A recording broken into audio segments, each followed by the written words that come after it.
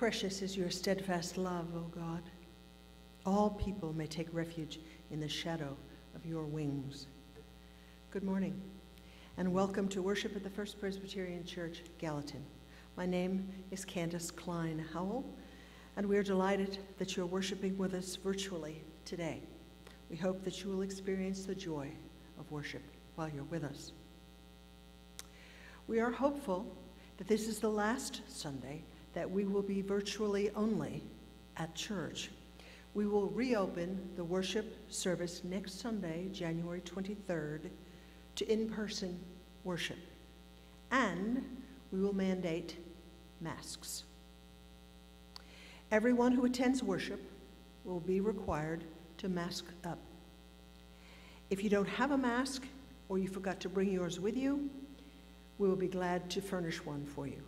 There are masks available at near the elevator downstairs and upstairs near the sanctuary door. That also means that a return to small groups meeting inside the church and a return to Wednesday night programs. A week from this Wednesday, the 26th, the Wednesday night program will resume, and we're going to be together learning about Dietrich Bonhoeffer. There's no book for you to read. There's Susan Johnson, who has agreed to lead us in a conversation about Bonhoeffer and what he accomplished in the hopes that we might follow some of his examples. So on Wednesday, January 26th, please bring your own supper and join us for an interesting evening. And this Saturday, your session members will meet together here in the church building for their annual session retreat. Also, your giving envelopes are on the table outside the church office. They're in alphabetical order, so feel free to find your family's paperwork, the packets, and take them home with you. Now, as you share peace, we ask you to be safe out there and to wish one another Christ's peace as you call them on the phone or as you join them for a Zoom meeting. Share the peace of Christ with those whom you know and whom you love. May the peace of Christ be with you all. And also with you.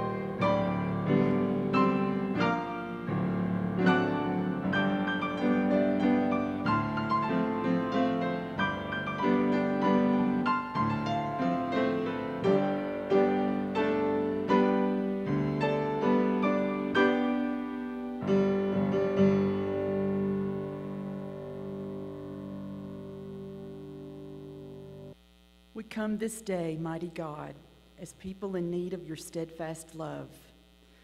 With you, we find authentic life. In your light, we see light.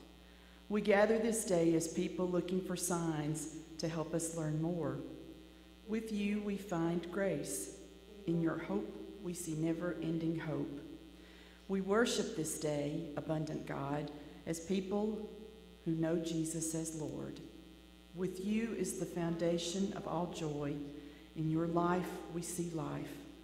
Would you please join in singing hymn 670, A Word of God Incarnate?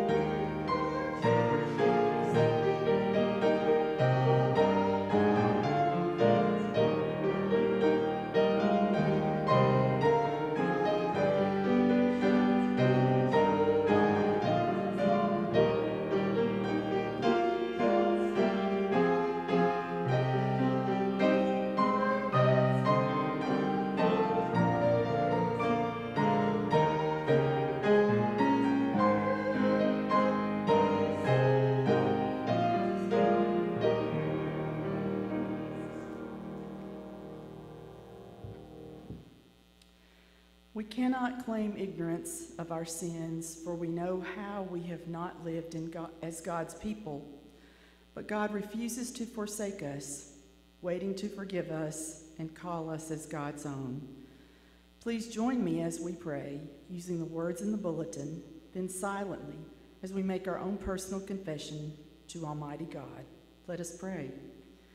Holy Creator, we cannot remain silent, but must speak of the ways we misuse your gifts. In our desire to have more, we cause further damage to your creation.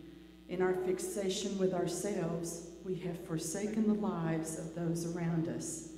When we hoard the gifts and the blessings you have given us, we cannot be a blessing to other people. Forgive us, merciful God, so we might be restored to the fullness of life you intended for us to know. May your steadfast love save and strengthen us to share our gifts with others, even as you have shared the gift of Jesus Christ, your Son and our Savior.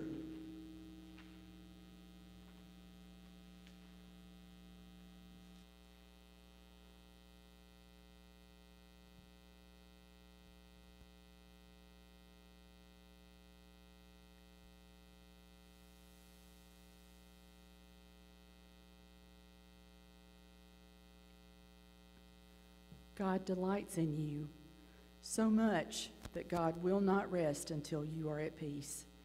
In the name of the Holy Child, we have been forgiven.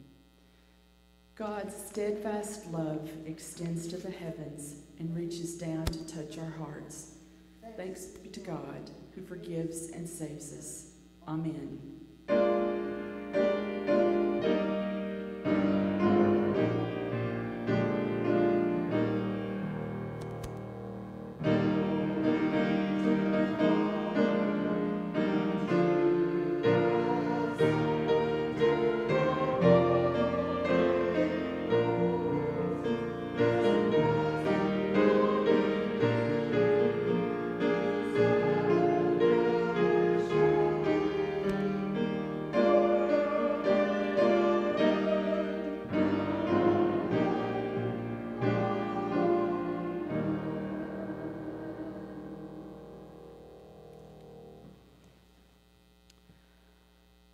Lord, by your Spirit, allow us to hear your words, that we may know your truth and follow you with new resolve to work and to wait for the coming reign of Christ.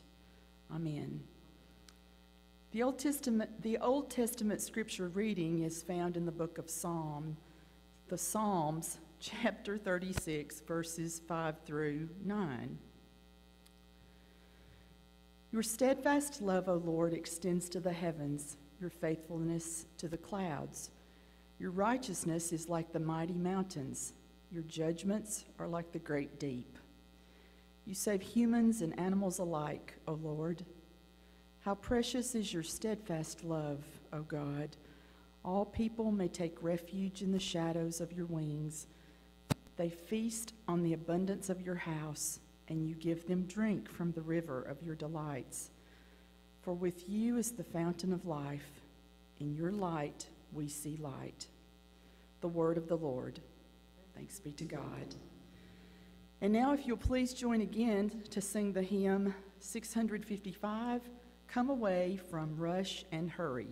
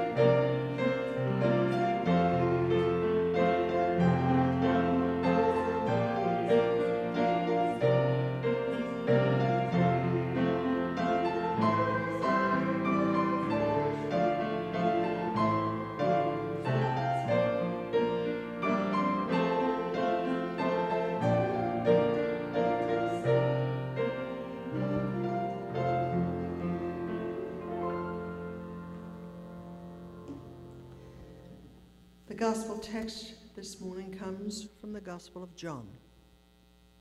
I read John chapter 2, verses 1 through 11. John 2. Listen for God's word for you today. On the third day, there was a wedding in Cana of Galilee, and the mother of Jesus was there. Jesus and his disciples had also been invited to the wedding. When the wine gave out, the mother of Jesus said to him, "They have no wine." And Jesus said to her, "Woman, what concern is that to you and to me? My hour has not yet come." His mother said to the servants, "Do whatever he tells you." Now standing there were 6 stone water jars for the Jewish rites of purification, each holding 20 or 30 gallons. Jesus said to them, "Fill the jars with water." And they filled them up to the brim. He said to them, "Now, draw some out and take it to the chief steward." So they took it. When the steward tasted the water that had become wine and did not know where it came from, although the servants who had drawn the water knew, the steward called the bridegroom and said to him, everyone serves the good wine first, and then the inferior wine after the guests have become drunk. But you have kept the good wine until now." Jesus did this, the first of his signs, in Cana of Galilee, and revealed his glory, and his disciples believed in him. This is the word of God for the people of God. A familiar story, this is often referred to as the first miracle. We should remember that miracles that Jesus performed in the fourth gospel are never called miracles, but signs.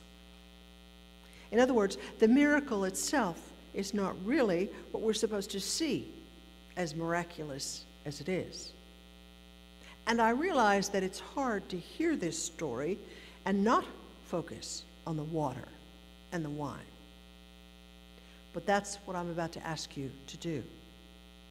I'm going to ask you to not see the water and not see the wine, but to notice something else in the text.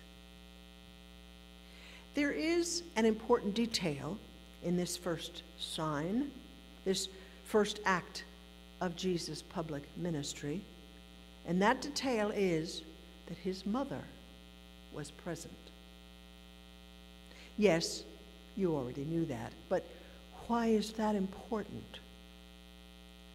It is with her urging that this whole plan was initiated. She was the one who noticed that the wedding hosts had run out of wine, and she was the one who made Jesus aware of it.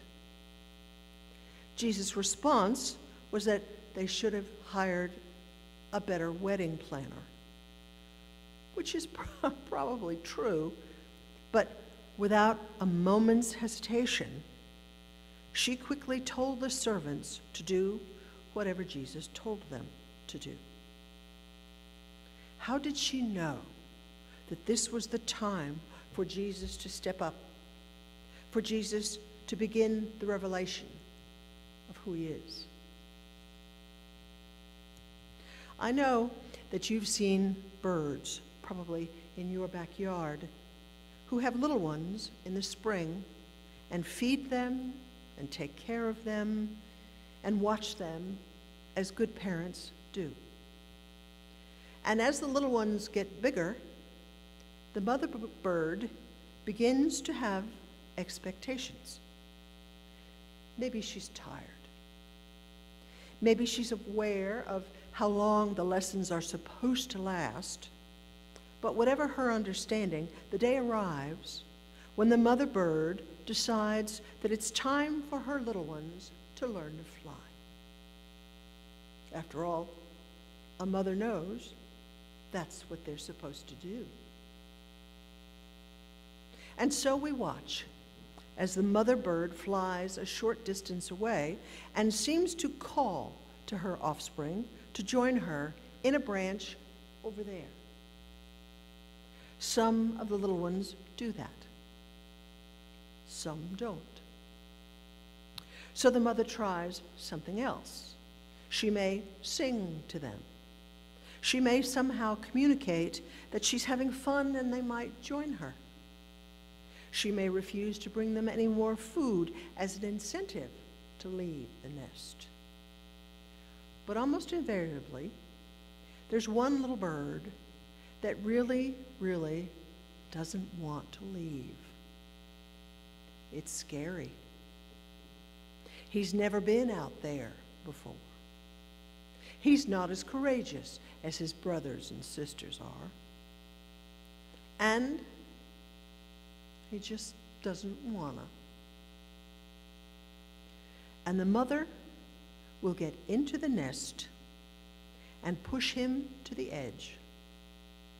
And then she will push him out. Cruel? Not really. Necessary. And in that moment, when the little bird begins to fall to the earth, he has two choices. He can either continue to fall, which feels awful, and he doesn't like the ground, which seems to be coming closer and closer, or he can automatically begin to do what comes naturally, which is to flap his wings, and then he realizes, oh, look, I can fly. Of course, his mother knew that. His mother knew that he would not fall. His mother knew that he would be rewarded. His mother knew that it was time. And perhaps Jesus' mother knew the same. Jesus at that moment just didn't wanna. He told her his hour had not yet come. But she knew better. You see, it's often the part of any mother's job to know when her children need to do something grown up, and she needs to know the right moment. Hers is not to frighten the child, nor to push them into something they're truly not ready for. Her job is to encourage the little one and to teach the child that she's right and they can. I also cannot help but remind listeners that Jesus had been living at home. His friends often came by and went out into the region with him, and he probably had learned a great deal about carpentry at home, as well as all about the scriptures and the Torah, as all little Jewish boys did. But you know what? Jesus was 30 years old. His mother may have been thinking, it's long overdue, buddy. Get a job. I don't know that for certain. But hey, look around. So yes, I think the mother of Jesus bracketed his life and surrounded Jesus' earthly ministry. She was present not only at the start of his life, but also at the beginning of his career. And she was at Golgotha, where she watched him die. So, what did Mary see that day of the wedding? John has told us that it's the third day of the wedding banquet. Wedding banquets usually lasted a week, 7 days. 3 days means a lot of wine already consumed by a lot of people. Now, if it were us, we might whisper to some friends and ask them to go make a run to the local wine shop and pick up some more. But in this time, running out of wine too early wasn't a little embarrassing. It was a disaster. Wine wasn't just a social liquid. It's a sign of the harvest. It's a sign of God's abundance and joy. And it's a sign of good hospitality. And so, when they ran out of wine, they ran out of blessings. So she asked her son to act. She knew he could do this. She knew he was kind. And it was the right thing to do for the family. She knew. So as we look at this experience, let me ask you, who are you in this story? Are you the capable, talent-infused guest who could do something but just doesn't wanna? Are you one of the workers at the wedding who are not responsible for what happens there because you're just wedding workers?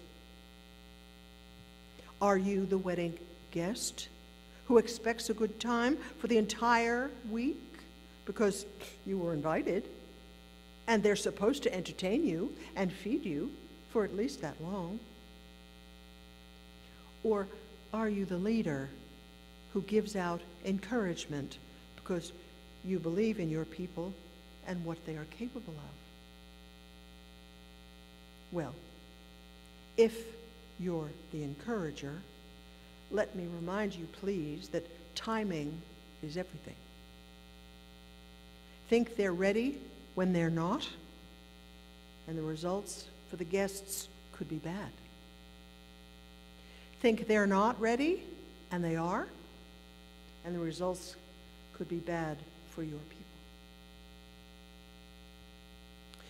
Let me tell you a quick story that some of you have heard before, but it's relevant here.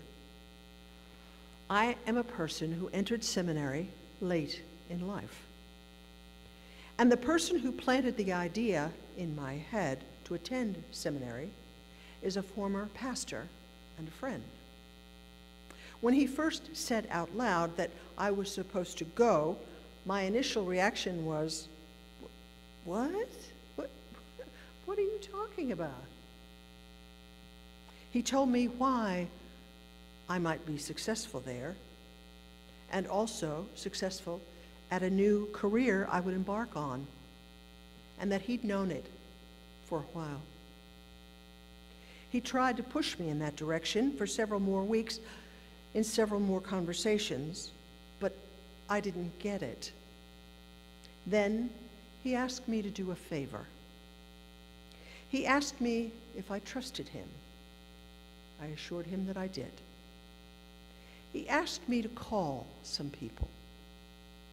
He asked me to call people whom I love, and I know love me. He asked me to call some people whom I respect, and I know respect me. He asked me to call some people whom I'd known for a long time and tell them what he was recommending and ask them if I should do that. He said I should call 5 people or 10 people, it didn't matter.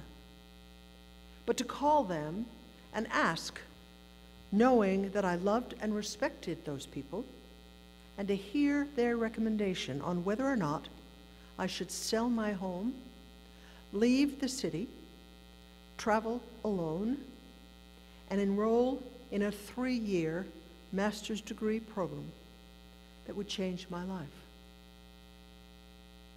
And so I did. And the answers I got were interesting. Most people said, "Oh, I thought you'd already been." Or, "Well, yes, you've always been involved with the church. Of course you should go. And of course you'll do well there." Or, "You need some money?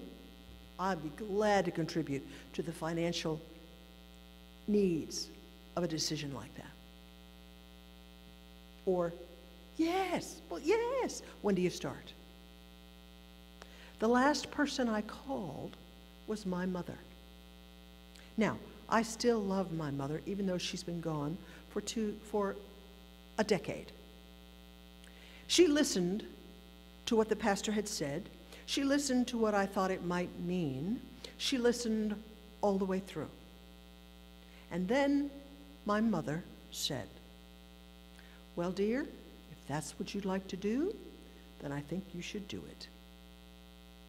You have spent a lot of time in and around the church. You certainly understand how churches and church people work, and you're smart. You can do graduate level work. You'll do fine, probably." And I thought to myself, there it is. That's the message I have been getting my whole life. You'll do fine, probably. A message like that, phrased like that, negates everything before the word probably. A message like that says you probably won't be the next Billy Graham. A message like that says, "Oh dear, she's likely to fall on her face." Now, I tell you that story not to put my mother down, nor to tell you that she was right or that she was wrong. I tell you that story to remind you that if you think of yourself as an encourager, it's vital that you understand timing. The mother bird must know when she can push her little chicks out of the nest and know that they won't fall to their death. A mother of the Messiah must know when he's ready to begin his reason for being here. Of course, Jesus' mother knew who he is. She'd been told by the angel Gabriel that he was coming and that she would be his mother. So she and Jesus both knew who he is. And she knew at the Cana wedding that his time was now. An encourager, whether they encourage family members or close friends, an encourager is a person who is vital to helping the people whom they love. Vital to helping people they love to become all that they were destined to become. An encourager is a wonderful and welcome person in everyone's life. And you can be an encourager at whatever level you want to any member of this church. Because your encouragement could allow that person and this church to grow into more than it presently is. But an encourager who uses passive-aggressive language is not going to be successful. An encourager who pushes someone out of the nest too early will have to watch and to understand that they were not helpful. So if you're an encourager, or if you'd like to be an encourager, please be certain. Please recognize your power in that moment.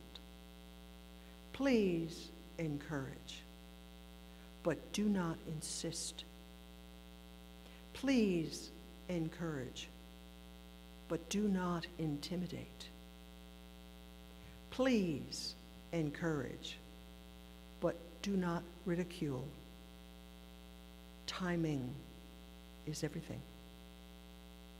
And you, whether you're the wedding worker, the wedding guest, or the encourager, have a purpose in this story of life.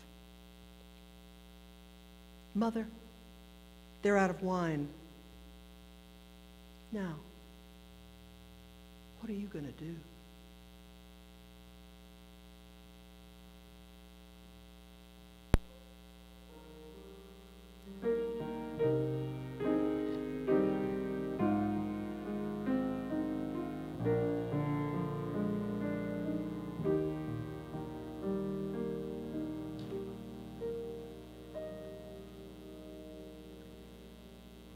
My friends, you have heard the word proclaimed.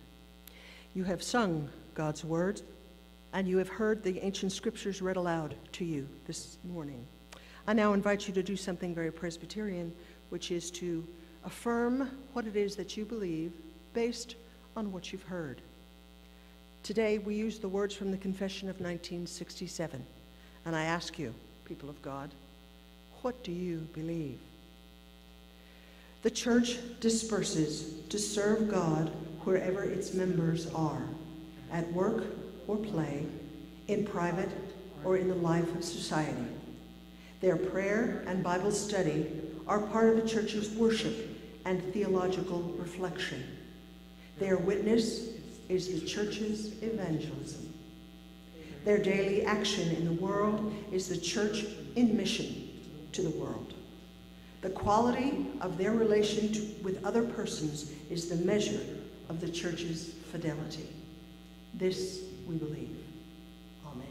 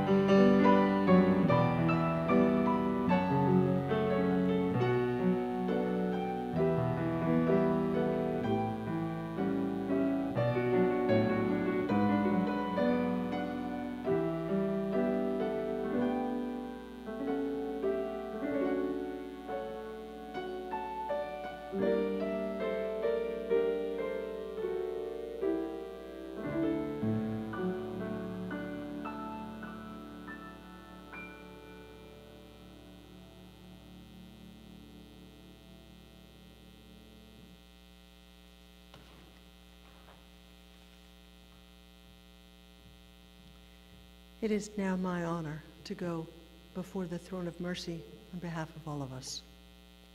Will you join me, please, as we approach Almighty God together? Let us pray. Glory to you, Almighty God, for you have sent your beloved Son that we might have new life in him. Glory to you, loving encourager, for knowing the right time and the best work that we are capable of. We lift to you the people of the world who continue to endure the effects of a COVID pandemic. We ask you to stay close to those who are feeling its effects right now, and to be with health workers who are tired and overwhelmed by patients in their care. We ask you to give us wisdom to do what we can to help eliminate this pandemic. And if we have not yet received the vaccinations to keep it away, that you will infuse us with wisdom and with encouragement to do what is best for ourselves and for family and friends around us who could easily be infected by this most contagious variant. We pray, dear one, for our congregation and the people who lead and who serve here. We pray for members of the sitting session, and we pray for their work and their service together. We pray for those who will ask others to serve beginning in the new year, and we pray for those who will be asked. May they hear your voice calling them.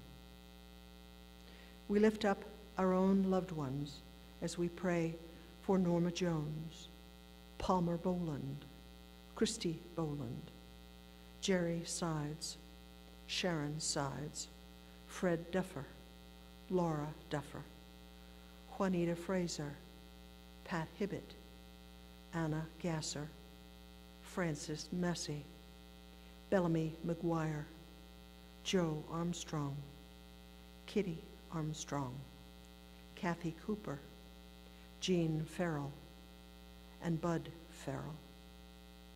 Please grant them your holy peace, O Lord.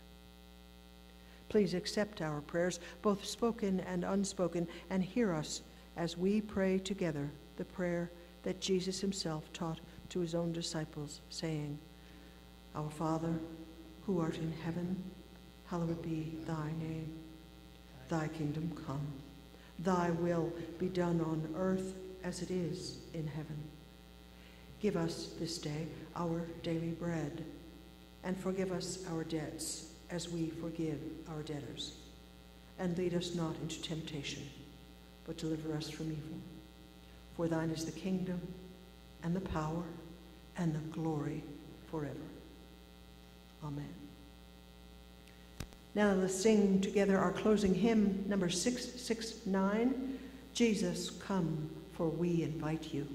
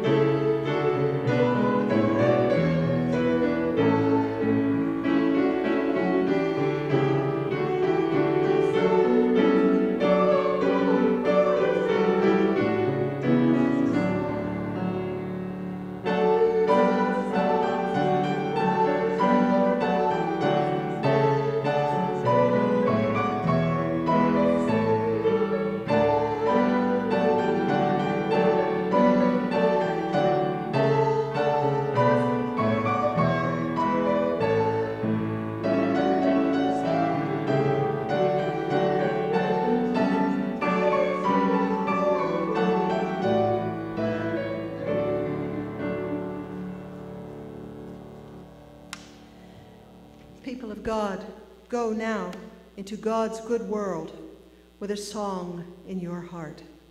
And may the Lord sing through you always. Go in peace, in the name of the Father, and the Son, and the Holy Spirit. Amen.